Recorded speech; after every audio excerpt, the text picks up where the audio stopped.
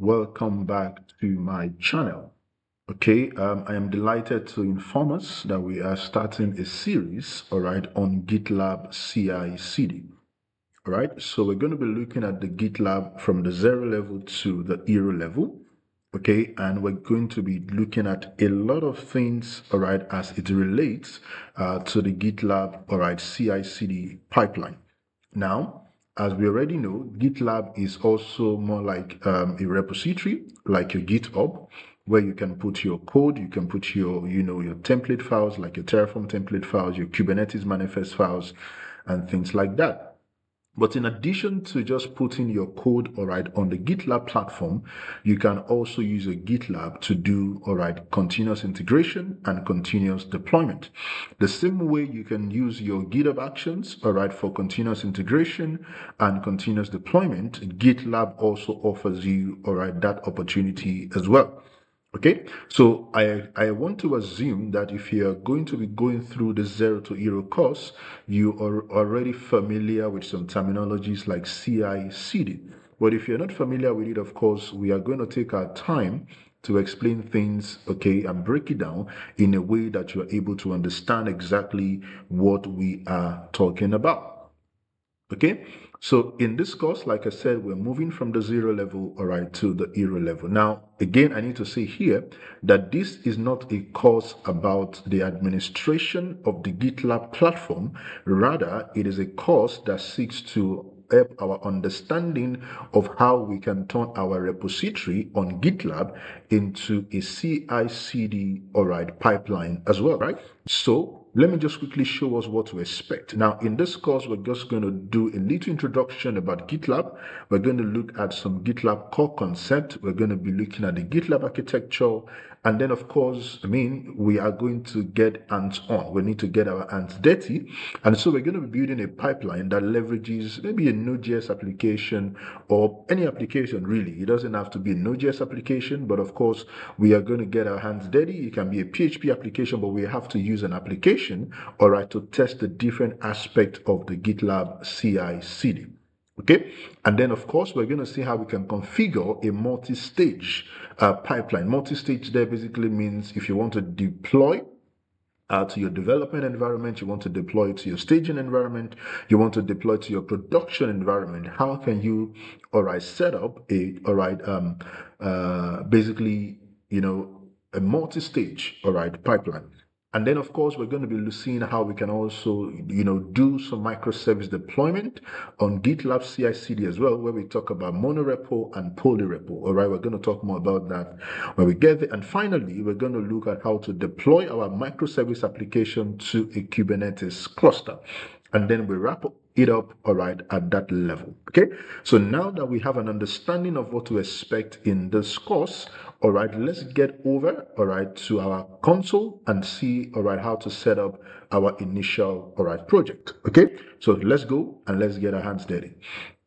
Now here, I am on the GitLab, all right, page. As you can see here, I'm on the gitlab.com and it says, welcome to GitLab. And that's my name right there. All right. And then, of course, I don't have any project that I've created yet. I don't have anything that I've done here. It's just, all right, an empty GitLab repository. And we're going to be creating a project together. We're going to be doing a lot of things here together. All right. Now, a few things that I want to just quickly touch on before we create our project and start doing, all right, stuff is the fact that the GitLab platform, it's a platform that you can call a one-stop shop, all right, platform. Basically, it's a platform that seeks to make itself, all right, a DevSecOps, all right, platform. Basically, when you were talking about DevOps, DevSecOps, and things like that, what GitLab is hoping to achieve that, it becomes that platform that you can do everything that relates, all right, to DevOps and to DevSecOps, which means you may not necessarily have to connect to an external service in order to do anything, which means what they are trying to achieve is that they want their platform to be, all right, that platform that gives you everything you need to deploy your application seamlessly, all right, a platform where you can virtualize your pipeline, a platform where you can also host your code repositories, a platform where you can also, integrate security into your pipeline, a platform where you can, all right, collaborate with people, all right, and basically just do everything that has to do with DevOps or DevSecOps, right, without leaving, all right, the GitLab platform itself. And that is exactly what they want to achieve. I mean, if you look at the Gartner, all right, Magic Quadrant, all right, for DevOps platform in 2023, you will discover here that you have GitLab, all right, as one of the leader. In fact, not just one of the leader, it is actually leading, all right, the leaders chart, all right here, all right. I mean, Microsoft is trailing behind with, with Azure DevOps and GitHub, actions, and then you have Atlassian here, which is basically, a Bitbucket and other things like that. Right. So in terms of DevOps platform, at least according to Gartner, GitLab is the leading, all right, platform for DevOps. I mean, if you look at this Gartner quarter, you will see that Jenkins is not even featuring here at all, which means, of course, Jenkins is still widely used in the industry, but it tells you that in a few years' time, Jenkins might not be as much as, as relevant as it is today. Okay, so if you're learning anything at all, you need to understand GitLab CICD. You need to, all right, get understanding about GitHub Actions, all right, as well. Now, another thing about GitLab, all right, platform is that in terms of AI as well, okay, it is also one of the platforms that is leading that, all right, quadrant as well. Now, of course, I'm sure you've heard about GitHub Copilots, right, which can help you to, it's a code assistant that can help you to view your code, can help you to rewrite your code and do quite a number of things, okay, in terms of, code editing, code highlighting, checking your code syntax and your structure to ensure that you're writing, according to, established standards, all right? Now, GitLab also has, all right, something similar to the Copilot, which is called the GitLab Duo. All right here you have the GitLab Duo, right? It's also something like your GitHub Copilot. Now, in terms of the AI code assistant as well, GitLab is also a leader. All right, is also a leader, playing closely, all right, to GitHub. Now, GitHub, of course, the co-pilot is more like the top leader in that space, but of course, GitLab is also not, very far, all right, from the GitHub co-pilot, right? So this is a platform that seeks to, do anything that has to do with coding, anything that has to do with DevOps, anything that has to do with DevSecOps, right? And if you're learning anything, right, you need to also learn these, all right, as well. Now, having shown you all of this, let's get into, all right, the GitLab platform and let's see how we can start creating a project and, of course, practicing, all right, the GitLab CI/CD. Now, the first thing we need to do, all right, is to, go to preferences. So here, of course, if you don't have an account on the GitLab CI/CD yet, you can just come here. Let me open it up in a private tab. And here, I'll just go to gitlab.com, right? And I will click on sign in, right? Just watch this.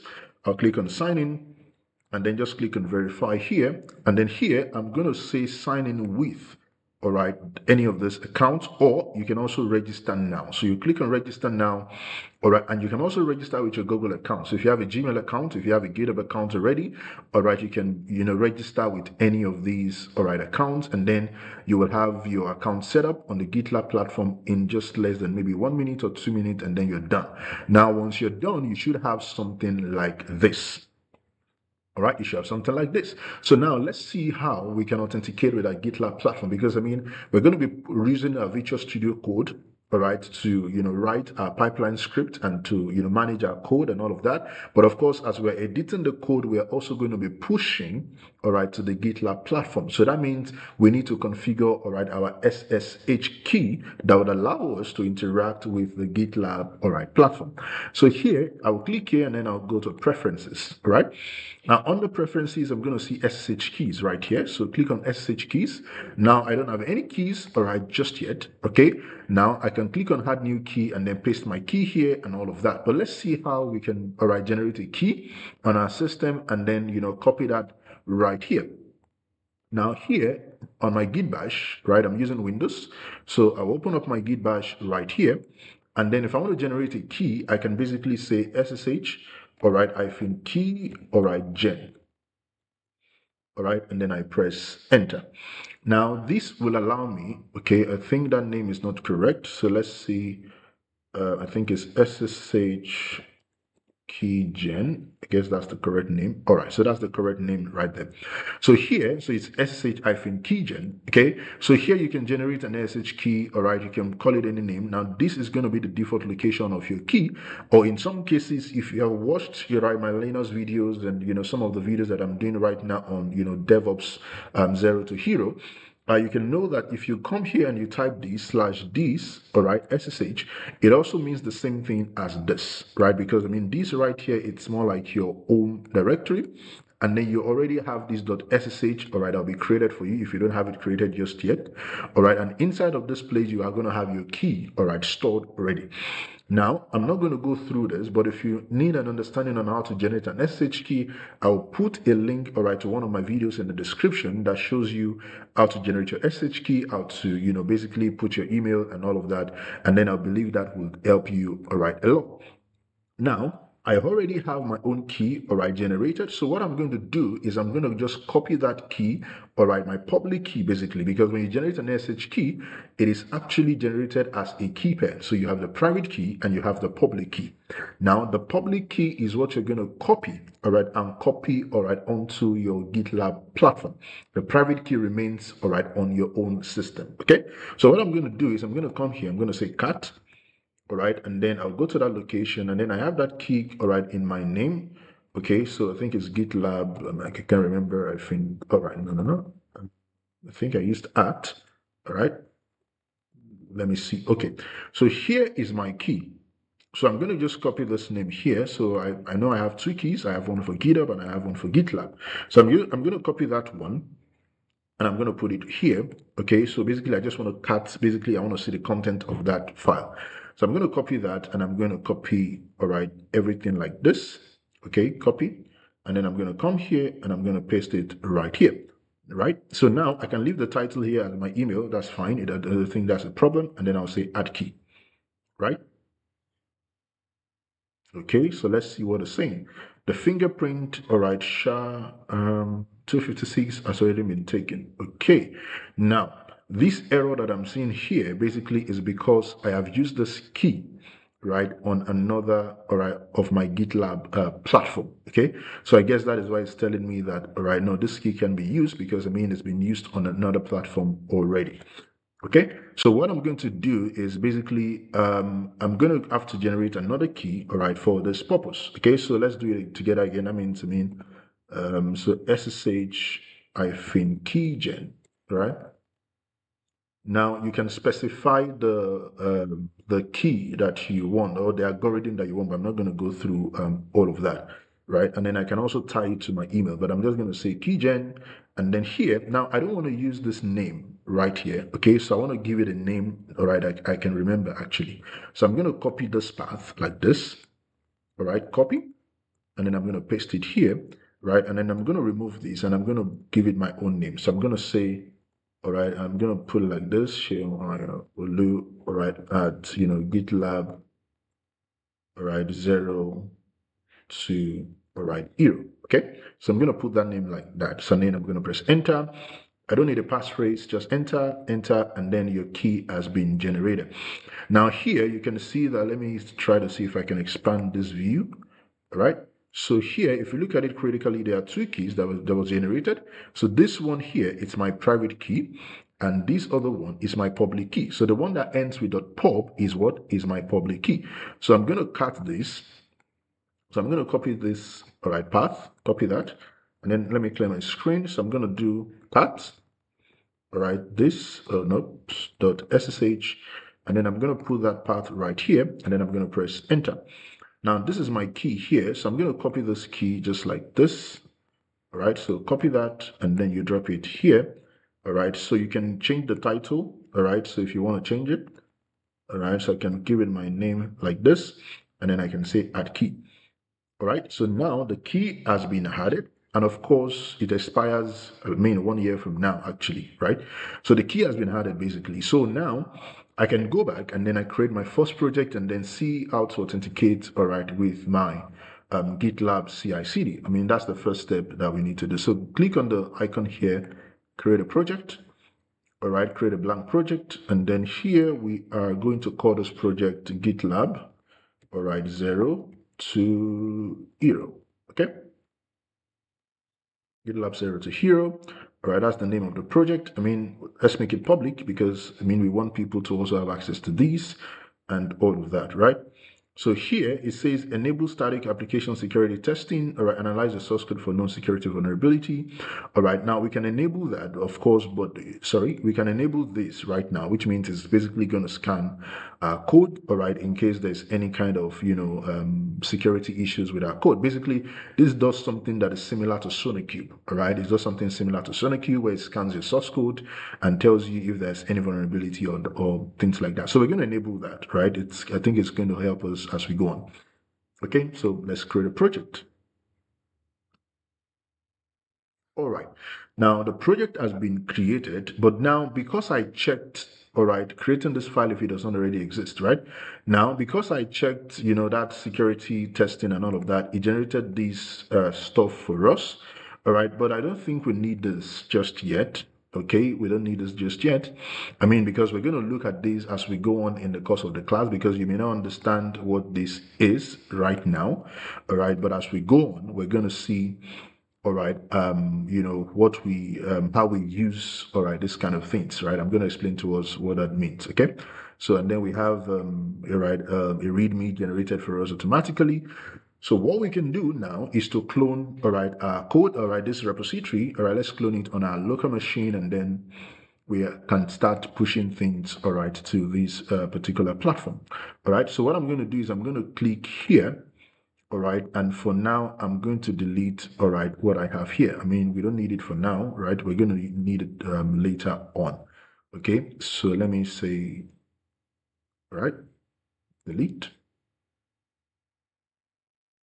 Okay, so we don't need it for now. All right, so let's here. So now I'm going to be cloning with SSH because I mean, I've configured my SSH already. So I'm going to be cloning this, all right, with SSH. So I'm going to copy this. Come here, copy the link. All right, now you can open your Visual Studio Code.